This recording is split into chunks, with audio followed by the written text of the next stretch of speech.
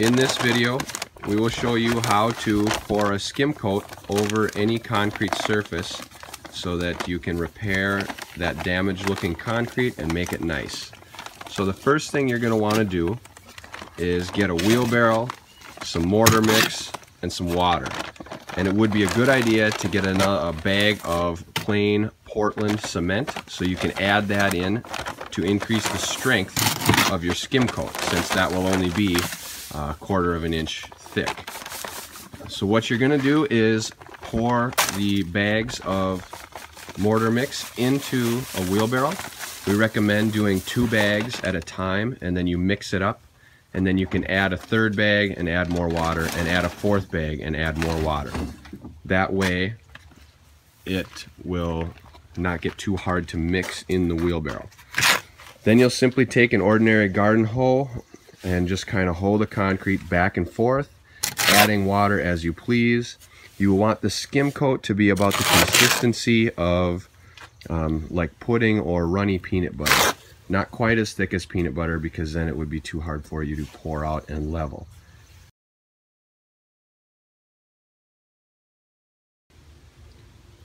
Once you have mixed up your concrete in the wheelbarrow, appropriate bags for the size of the wheelbarrow, you will go ahead and add 1 shovelful of Portland cement to each bag of mortar mix that you added. So we have 3 bags in this wheelbarrow, and we put 3 shovelfuls into the wheelbarrow of Portland cement. Then we're going to add some water. Enough, again, per consistency. Be careful when adding the water, because a little bit goes a very, very long way. Once you've done that, you will give it a final mix. Make sure that there aren't any white, dry clumps anywhere, so you'll want to chop it up and really mix it well. Again, so it's a little bit more runny consistency than normal concrete, because you are doing a skim coat. You want it to be a little bit more runny. Okay, so the Portland has been all mixed in. You can kind of see the consistency here. It's a very loose mix, and we are ready to take this and pour it in our slab.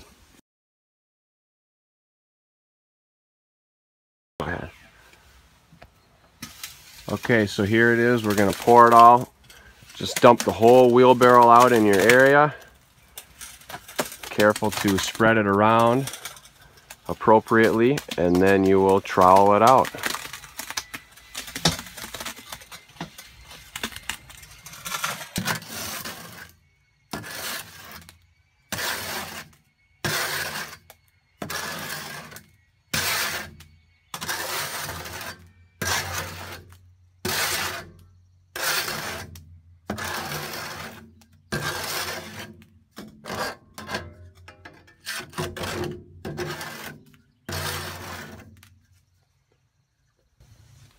Okay, once you have it all dumped out, all you're going to do is just go ahead and push the concrete around and make it so it is around your 1/4 inch or 1/16 inch, 1/2 inch, depending on how thick you want your skim coat.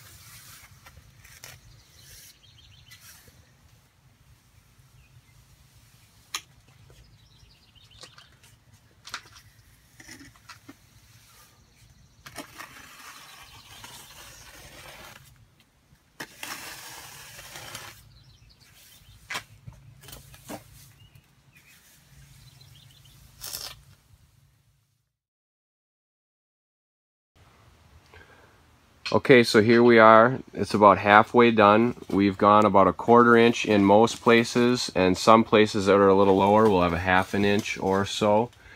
These trowel marks, you don't have to worry about those, because they will broom off as long as you give it a broomed finish before it hardens completely. So here's our final load coming in. You see, again, the consistency, you can see it kind of slop around there. And then we just kind of shovel it around and then use the trowels to smooth it out. And that's pretty much it. Okay, once you're finished putting all the concrete down, or the mortar mix, the skim coat, whatever you like to call it, you'll be finished troweling it all. As you can see, there are all the trowel marks. So typically what you would do after this stage would be to float it. If you have a big bowl float, then it's really easy. You just hook it onto a long pole and you could do the whole thing in about 10 minutes. However, if you have a hand float, you'll want to have some pieces of plywood, and you could cut them to be about 3 by 3, and then put a cupboard handle on them or something like that so you can pick them back up, and you'll just start way out there in the corner, put the plywood down and put your knees on it, and you can float, and then you'll work your way backwards and cover up your tracks as you go. If you don't want to float, you could just broom this off and leave all the marks in there, and the broom would cover them up. However, a float finish looks a lot better, and I recommend doing so. Otherwise, when you're done with that, you'll broom it off. Okay, so we're to the brooming point. To broom the finish, you can simply use a regular push broom and just pick up an extended handle, typically used for painting. You'll want to have someone at the other end to catch that broom typically, so you don't put too much of a hole in there. And then you'll just let the weight of the broom do the work and simply walk backwards, because if you pull hand over hand, you will get an uneven finish and it won't look as good. Then when it gets to the end here, have somebody else pick up the end of the broom instead of doing it yourself. That way it is even and picked up nicely without dragging in the mud. You'll see here there are a few little nicks and divots left over from the brooming finish, but that is fine, because when they harden up, they will sweep right away and be all cleaned off. And this is what your concrete will look like. After that, you will let it dry. It takes 2 weeks for concrete to fully cure. So you'll let it dry for a couple days and then keep it moist, keep it wet, because concrete only cures when it is wet.